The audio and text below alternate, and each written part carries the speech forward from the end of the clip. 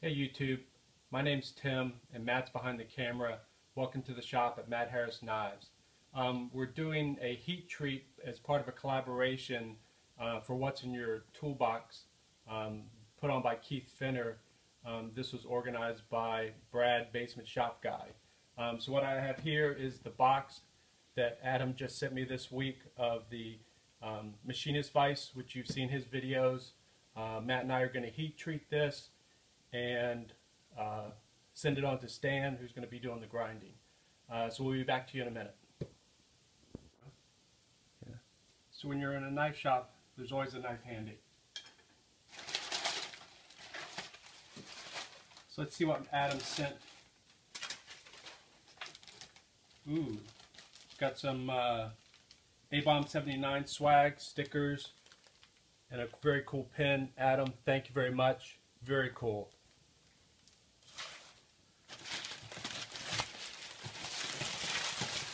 And I'll bring you back when we get into the box.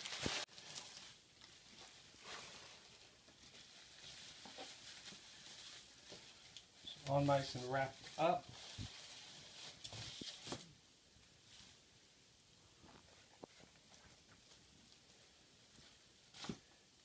Got the nice Machinist vise, and that's what we're going to be heat treating.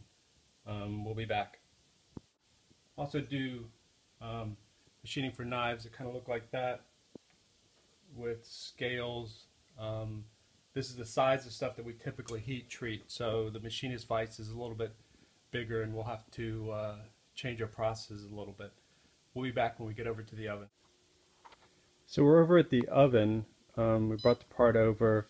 I got the heat treat specifications from Stan. If you guys remember, Adam sent a small block to Stan to see if it could be hardened. So Stan suggested the critical temperature of 1500 degrees. We're going to soak the part for an hour and a half, and then we'll come back and do tempers. Matt's programming the oven right now. Because it is such a large part, we're going to bring it up to 1000 degrees and let it soak for 45 minutes, and then bring it up to the critical temperature.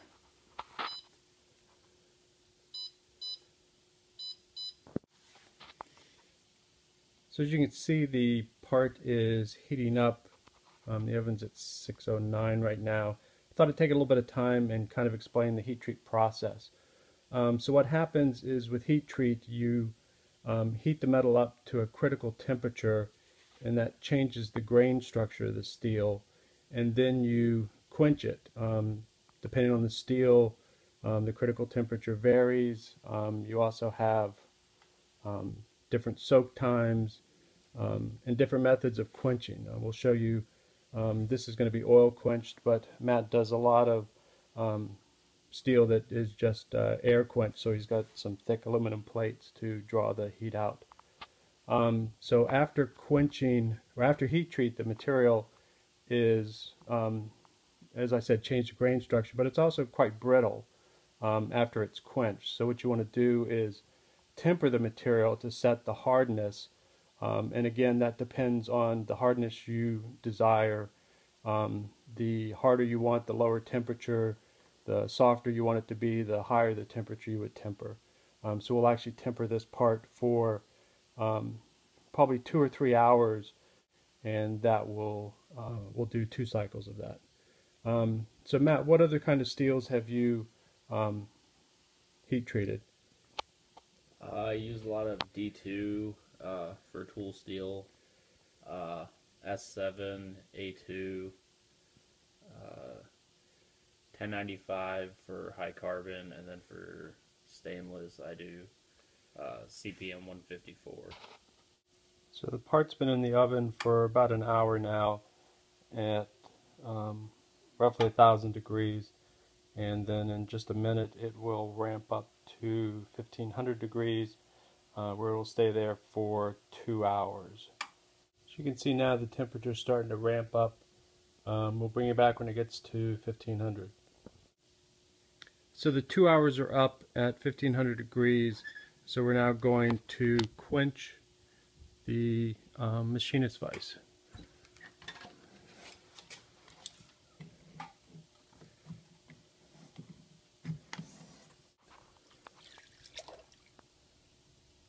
So the quench is done in 3 gallons of automatic transmission fluid. So we're just now letting it sit in the automatic transmission fluid to get rid of the heat. And then we'll let it cool down, get the oil, wipe it down, and after probably 3 or 4 emails with Stan, we're actually going to go through the heat treat process once again. So we'll bring it back up to the temperatures and the hold times and do this again. So we'll be back.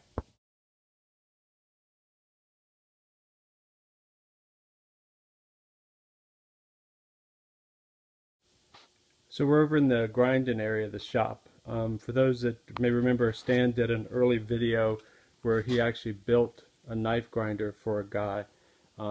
This is a KMG, looks very similar. As you can see, knife grinding is a messy business. So we're back after another heat treat cycle. It's kind of late in the evening. Matt's been out working on sheaths for knives to go out tomorrow. And here comes the quenching.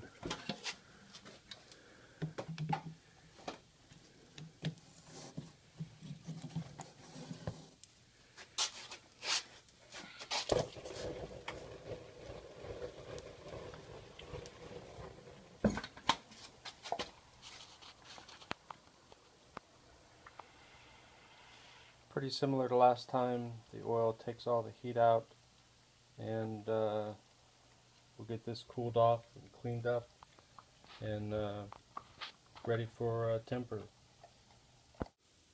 So we got a box from Brad yesterday afternoon, and it's Saturday morning, so we're going to start heat treating. So this is the part. Nice and machined. It will look like this when it's done.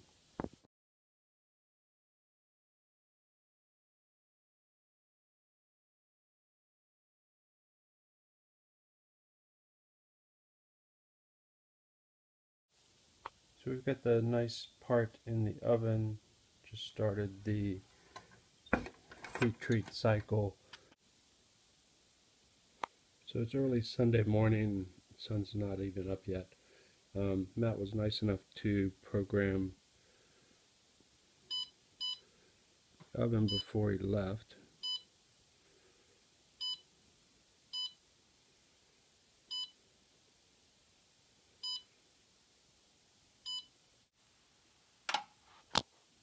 So time to get the parts in for a long temper.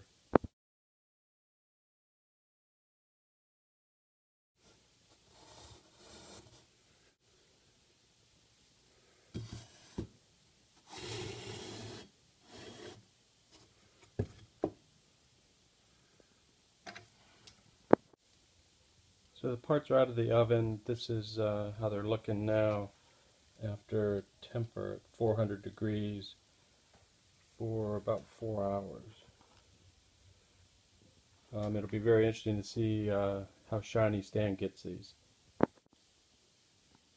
So we're in the milling area of the shop, and as you can see, yes bro, we do indicate with the Noga holder. So we got everything all boxed up. We'll send it out to Stan and Tom out in California for them to finish grinding. And thanks for watching.